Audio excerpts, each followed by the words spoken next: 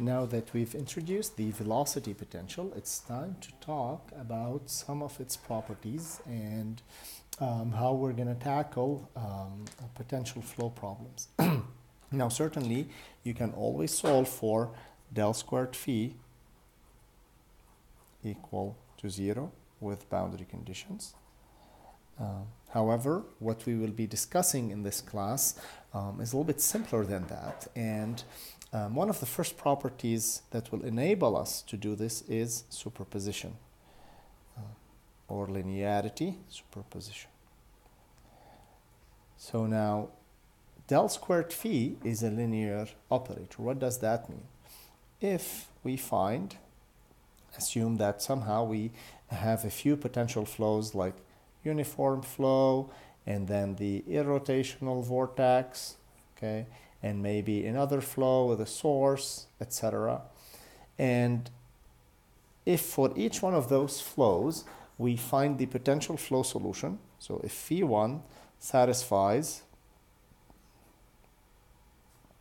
del squared phi1 equals 0, phi2 satisfies del squared phi2 equals 0, and phi3 satisfies del squared phi3 equals 0, and so on, then phi, which is equal to a phi1 plus some constant phi b phi2 plus some constant c phi3, etc., plus some constant d, satisfies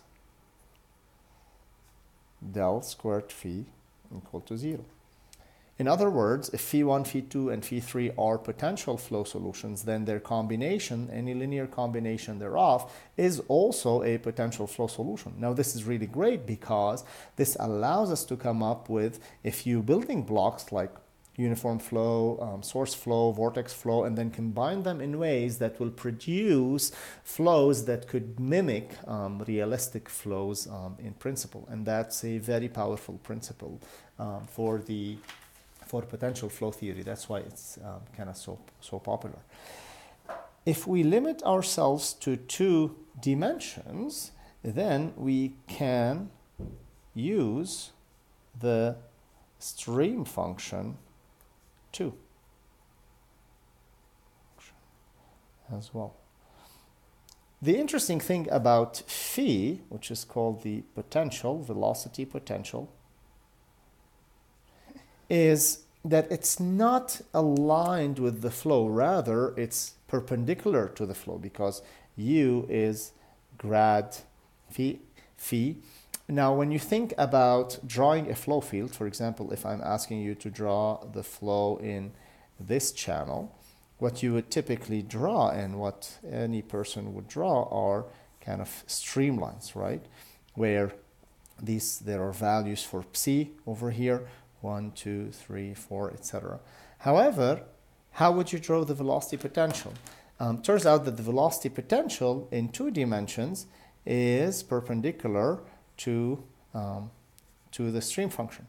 So phi1, phi2, phi3, and so on. That's what it looks like. Okay, and we can see this when we look at the definition of the stream function and the velocity potential. So remember, u is grad phi, and for a 2D, take Cartesian situation, for example, Cartesian coordinates.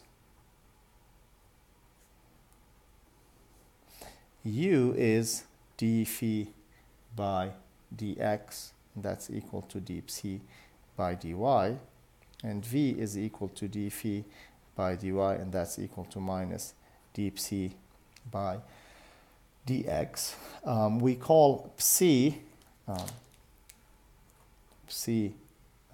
constant streamlines, constant along streamlines.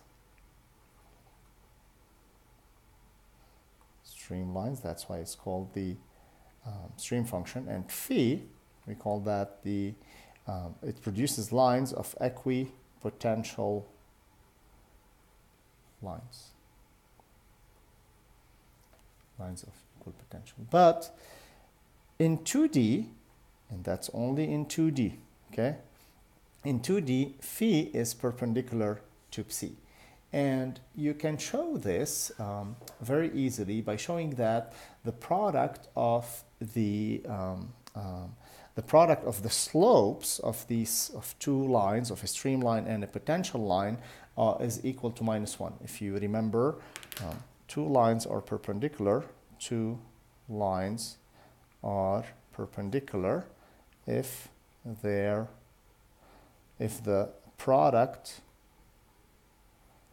of their slopes is equal to -1. So if you have ax plus b and cx plus d, they are perpendicular if a times c is equal to -1.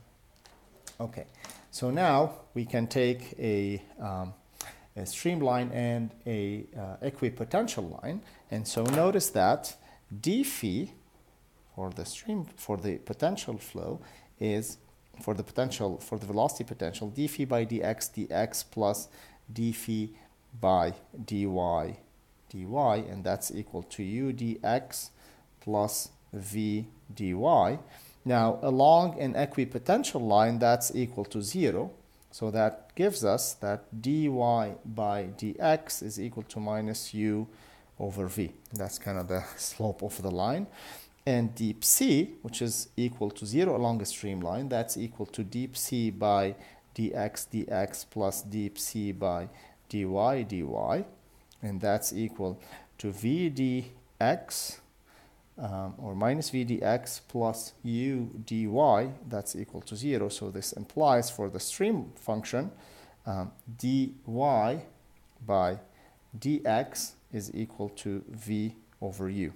So this is for phi, and this is for psi, dy by the slope for psi and the slope for phi along a streamline.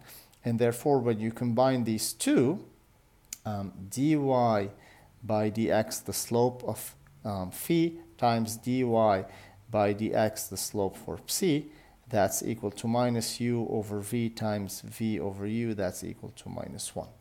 And so if you think of it this way, you have the streamline going on like this, or at a given point you have the u vector, u velocity, and then the velocity potential is going to be perpendicular to that at that point. But that only happens in 2D. We'll see a case where we'll discuss the case for axisymmetric flow where it's really not two dimensions, where